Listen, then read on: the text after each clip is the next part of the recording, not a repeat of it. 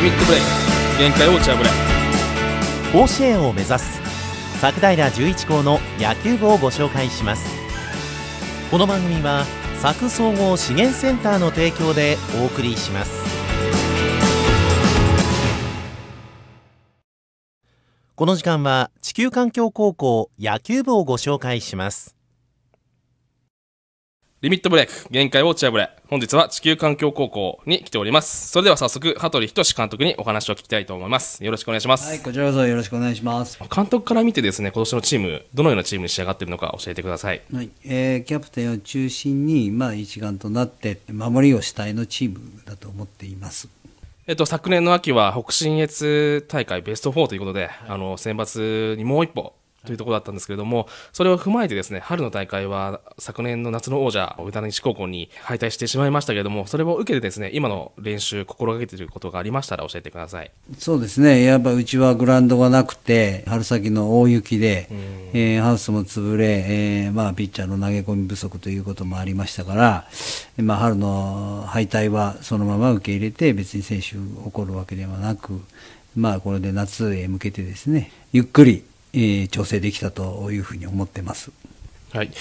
以前羽鳥監督は創造学園高校を率いて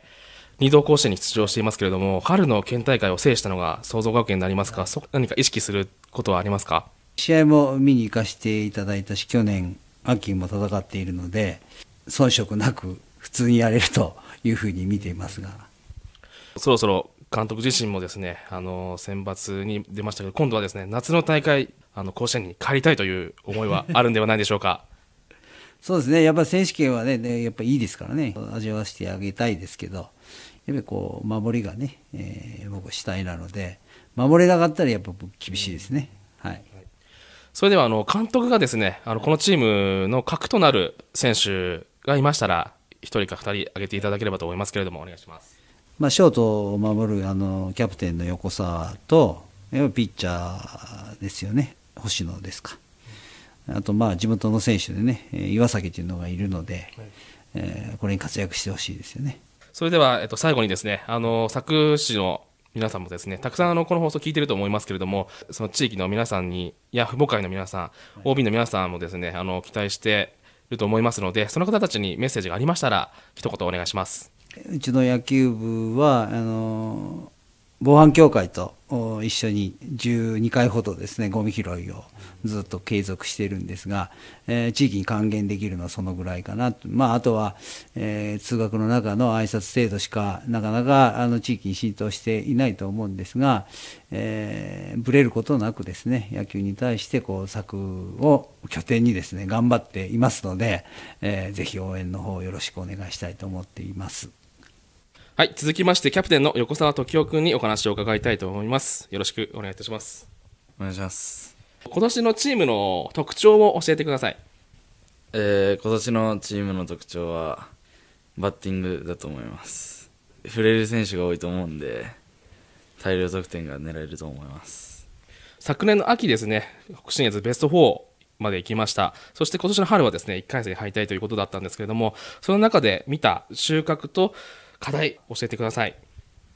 課題は少し、相手によって油断とかすることとか多いと思うんで、自分たちの野球をすることが大事だと思います。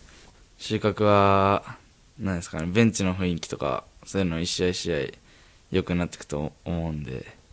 そこが収穫だったと思います。自分たちの野球は3点以内に抑えて4点以上取るっていうのが目標でやってるんで、練習では、最小失点を目標というか課題にして、そういうところをやってます。佐久市の期待も大きくなっていると思うんですけども、ここにも佐久城山小学校ですかね、応援メッセージ等あるんですけれども、そういったこともありましてですね、その佐久市の皆さんや OB の皆さん、父母会の皆さんに対して何かメッセージがありましたら一言お願いします。こうやって応援してくださる人たちがいるんで、しっかりその恩返しというかあれですけど、しっかり期待に応えられるようにこの夏も頑張るんで、応援よろしくお願いします。最後にですね、ズバリ地球環境高校今年の目標を教えてください。甲子園で勝つことです。はい、それではキーパーソンとして名前が挙がった星野浩二君にお話を伺いたいと思います。よろしくお願いします。お願いします。星野君はですね、ピッチャーということなんですけれども、何試合か星野君のですね、ピッチングを中継を通じてね、見させていただきましたけれども、とてもね、テンポの良いピッチングが印象的だったんですけれども、その辺もピッチングで心がけていることでしょうか。自分が打ち取って夏は暑いと思うんで、テンポよく守りの時間をいかに短くしてバッティングにつなげるかを意識して投げてます。星野君は上位打線も打ってますけれども、ピッチングと同様に、バッティングもですね、期待がかかると思いますが、その点についてどうでしょうか。バッティングは努力してればついてくるもんだと思うんで、やっぱそこは怠らないでピッチングの努力と一緒にやっていきたいです。やはり地球環境高校はですね、昨年の秋ですね、北信越大会までのベスト4まで進みましたけれども、その点について収穫、課題、エースとして何かありましたら教えてください。チームとして北信越でベスト4まで来たってことは自信にもなるし、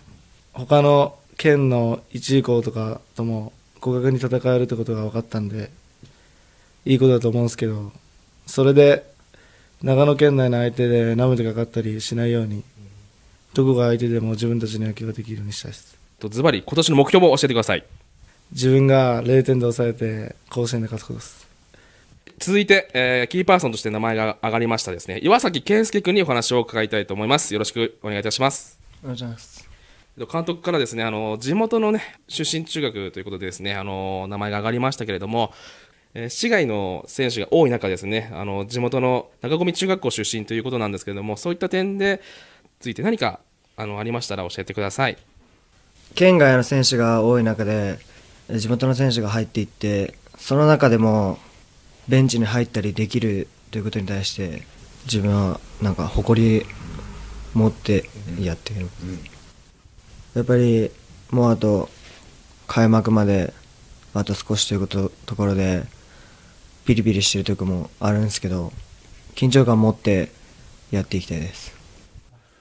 それでは、マネージャーの下島光弘君にお話を伺いたいと思います。よろしくお願いします。お願いします。今年ですね、監督からもお聞きしたんですけれども、その2月の大雪があったりですね、なかなかその練習環境がですね、今整ってないということもあったんですけれども、そういった点でマネージャーとして心がけていること何かありましたら教えてください。自分はサポートの身になって冷静な場からチームが見れるようになって、いいところも悪いところもしっかり見つけて、その悪いところを直せるように心がけてやってます。今年の夏は甲子園もやられるんで、